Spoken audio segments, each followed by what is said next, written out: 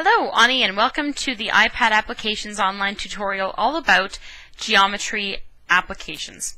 There are a lot of applications for geometry in the App Store, but I've only downloaded free ones, and I've downloaded ones that represent a breadth of levels in terms of grade levels. So, however, feel free to peruse all of the other apps out there. These are simply some to get you started. Let's start with the youngest or most accessible apps. The GeoBoard here is much like an actual GeoBoard. So we'll tap on this, and as you can see, you can put virtual rubber bands and make shapes. I've noticed in using this that sometimes it's a little frustrating to get it in the sweet spot. So even for young students, they may have to take a bit of time to get acquainted with how to use it. All right, just as a heads up. Oops. But this sure beats getting slapped by actual rubber bands if that's not your thing. You can select a shape and fill it in. So when I pressed this button down here, it turned it into a solid so the student can see the more definable shape. Over here, I can select back to by dragging a GeoBoard with fewer points of contact here. So I can, that's the more traditional GeoBoard you may have been used to in elementary school yourself. And again, filling in those shapes with a solid. Okay, so there's some GeoBoards there. We can delete and start fresh by pressing the little trash can button. So that's the GeoBoard. However, of course, if your students have never used a GeoBoard for the first time, you may want to start with showing them an actual GeoBoard so that they understand the concept.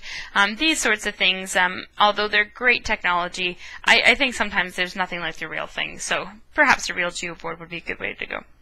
And we're just having some focus issues with the webcam, so I apologize if this is frustrating to watch at times. We'll try to refocus it. There we go. Seems to work if I put my finger up to it and then lead the focus back to the iPad service. All right, the next one we'll tell you about today is Geometry++. It's kind of like a game, actually, involving tangrams. You'll notice I don't have any tangrams apps here. There are so many of them out there. Take your pick. They're amazing. A lot of free ones. So we'll just skip on to other things. Okay, this is a game involving tangrams. So it shows you a shape. I'll just skip the instructions because I'll explain it to you myself. It shows you a shape to make and provides you with some shapes to make them. So you drag them up. Great little game for spatial awareness for young students.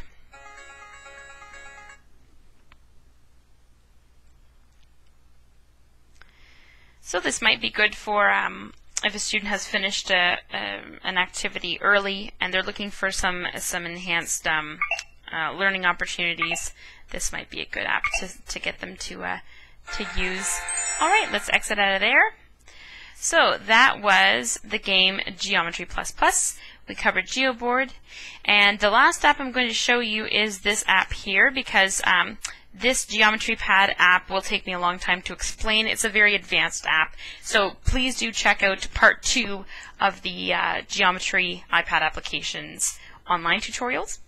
Well, without further ado, let's get into this app. This is for volume, and it's actually, it models the Khan Academy format of basically virtual lessons, pre-recorded lessons with animation.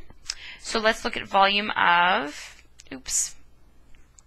let's look at volume of a cylinder, for example.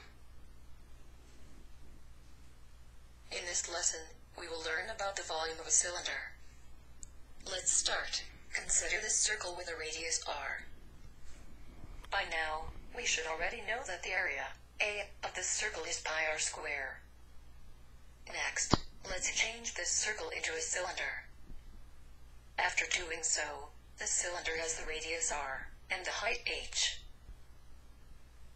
Now, to find the volume of the cylinder, V, we just multiply the area, A, with the height, h. Hence, we multiply pi r square with h. Okay, so as you can see, it's a very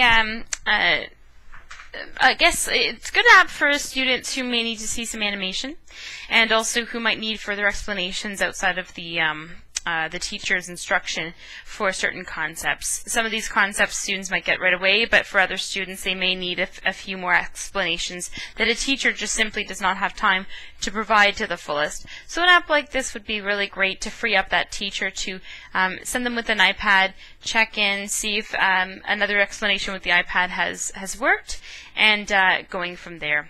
You know your students best, so I'm sure you are thinking of some students right now that might benefit from this, but perhaps not all of them. So it's just great to have these resources on hand in case they're needed.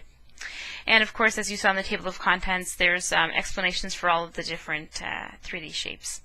Well, that concludes part 1. Please do visit part 2 of the iPad applications for geometry. Thank you for joining me.